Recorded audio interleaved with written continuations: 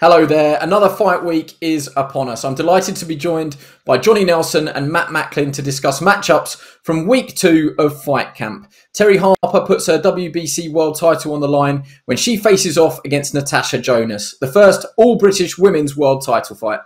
Matt, you're first to take the stand for your opening statement. Who wins this fight and why? So I'm going with Terri Harper. She's undefeated. She's got great momentum. She's improving every time. I think her and her trainer, Steffi Bull, are really in sync with each other. I think the timing of the fight suits Harper. I think Natasha Jonas, obviously very well schooled, good technical southpaw boxer. 2012 Olympics, 8 years ago now, it's quite a while. I think she's probably missed the boat a little bit. She had that bad defeat against Obernauf, and she has come back with a few wins since, but I don't know, it's been modest opposition, and I just think Harper's really bouncing into this fight. Her confidence is sky high, and I think it's her time right now. Thanks, Matt. Yeah, very strong. Johnny, you're up. Agree or disagree? Harper or Jonas for you?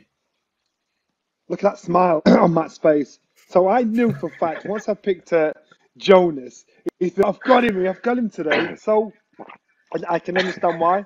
I can understand the initial thoughts. But I'm going to throw caution to the wind here, and I'm going to go with the experience and the schooling she's got. Has she still got it? Has it slipped away? I'm going to gamble that she's still got something left to handle such a high pace, high tempo in Harper, and that's what it's going to be. It's going to be a tough fight for her, but I think she has the maturity at 36 years old to be able to deal with it. She's a little taller.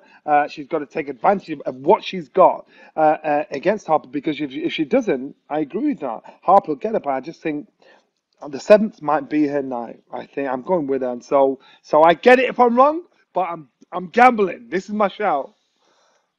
This is perfect. We've got a debate on our hands. Thank God we haven't rigged it. We haven't told them to pick the two different fighters. So let's break it down a bit. Matt, age is just a number, but also it's youth against experience. Harper's age, is it going to be a positive or a negative? Is she a little bit too green, or is she going to be too fresh for Natasha? No, I think too fresh, Andy.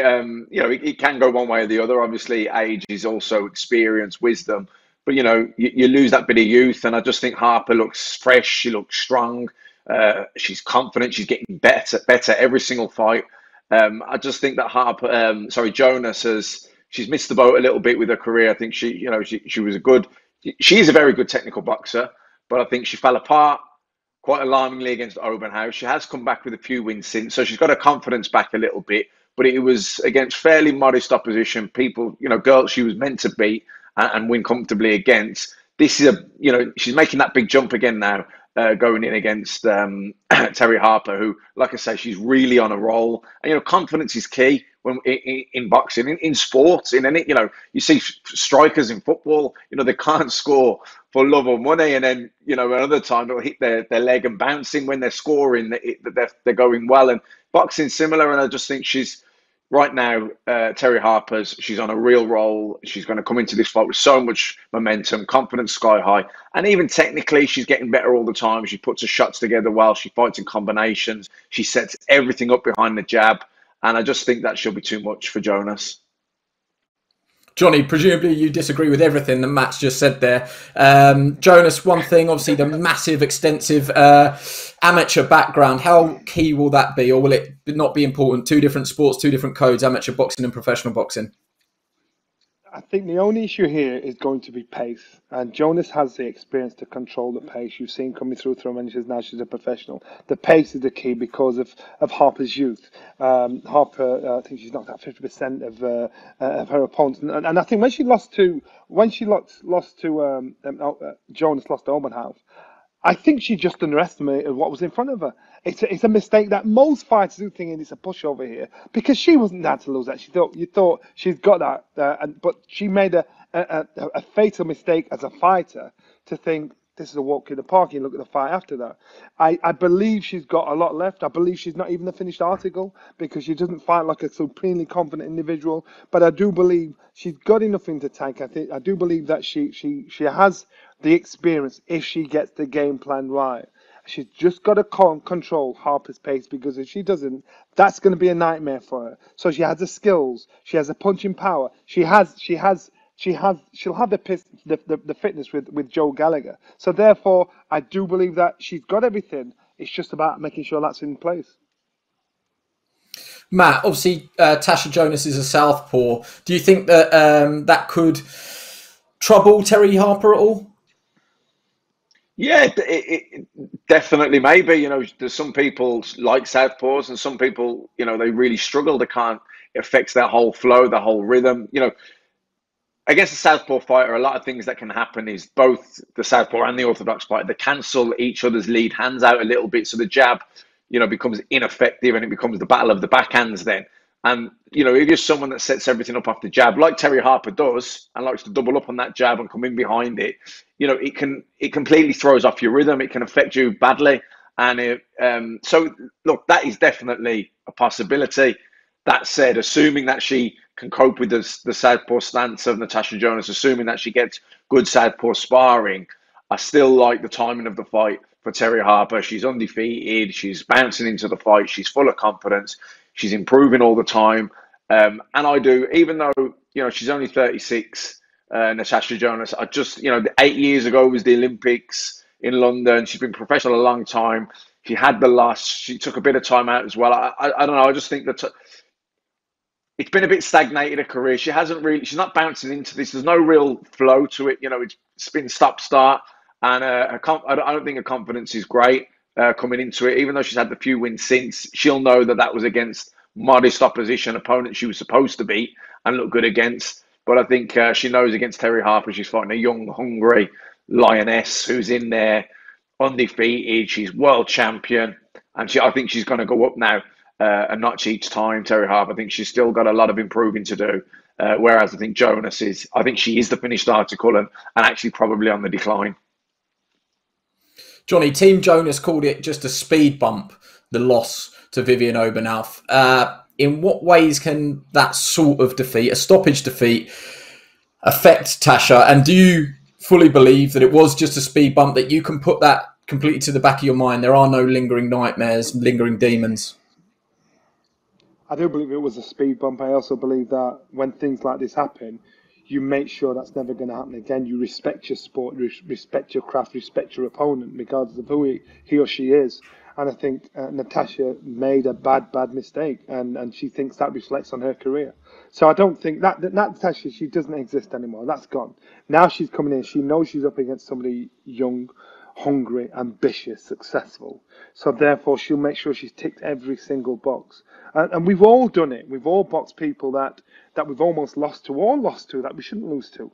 So it's how she gets over that mentally. And I'm quite sure within that camp, they'll know, you know, we slipped up here. Yes, she's mature now. She's a mum. She's thinking, right, I can do this. I'm at that position now where I expect to pull this off. She has everything going for her, but I understand where Matt's coming from. The pace of Harper, again, I keep repeating myself, is the key. And if Natasha can cancel it out, then I think we get a victory for Natasha. But it's a big shout. It's a big if. Matt, your old trainer, obviously in the opposite camp, Joe Gallagher, training Tasha Jonas, Mr. Meticulous, you could call him. You know that he's going to have a game plan. You know that they have worked on something. How key could the corners be as well? Terri Harper's got the best trainer for her in Steffi Bull. There's a very close bond there. He's a manager as well, and they've really, you know, they've travelled this journey together. And when she became world champion, it was like him becoming world champion himself. He could see the passion and the genuine love and care he has for her, and the job that they've done together. But you know, equally, Joe Gallagher has done a great job with Natasha Jonas. She does have that one loss, and you know, Johnny's right. Maybe that was just a blip. Maybe it is just a speed bump. But she got stopped. She looked fragile that night. She had a bit of time away since. She's come back. She had a few wins together.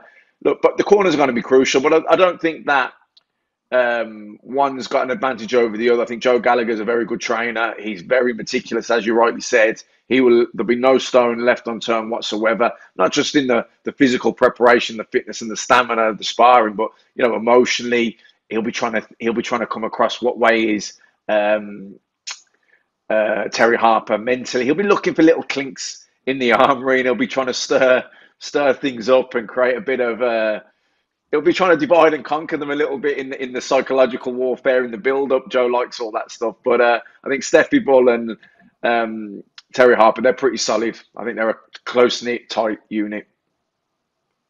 Johnny, Joe and Tasha have both said it's last chance saloon.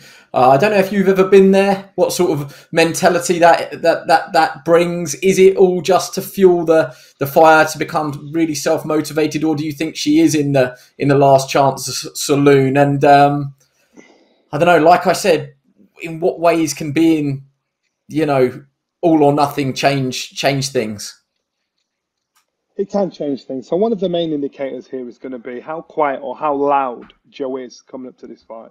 Because Joe's one of those guys where if he's going to put his neck on the line, he puts his neck on the line for something he really believes in. So that's going to be a massive indicator. So keep an eye on Joe Gallagher in regards to how he shouts out about this fight, how he brags and boasts about how his fighter can come through this. When you put a fighter under that kind of pressure, if it's all online, the fun's over. If you decide to yourself, well, I really want out of this, then you've already checked out before the fight.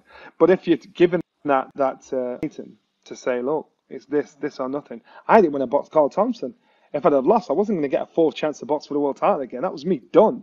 And the pressure that was put on, I thought, this isn't going to happen. I'm giving it my all. I think Natasha, she loves that sport. The sport is her life. I think she's in that position where she thinks, I'm not going to make any mistakes here. So I think it's good pressure. That's the kind of pressure you need. Because a loss, it'll take it away. All your credibility is gone. She's only been a pro for 10 professional fights, so she can't afford another loss, especially to another Brit. And I know it sounds a bit mad, but you think if you're really ambitious, you want to make sure that nobody and you've got ambition about becoming a champion. You want to make sure that I'm the king of my island, and I'll be able to beat everybody out there. And so it's bragging rights as well. You need to mark your territory. And so I think the pressure is good for Natasha. It's most important. Johnny, thank you. Matt, thank you. One thing we can agree on is it should be another fantastic fight. Guys, thank you for joining me today. Thank you for watching at home. Keep your eyes peeled for the next episode. And don't forget, tune in on Friday. Fight Camp.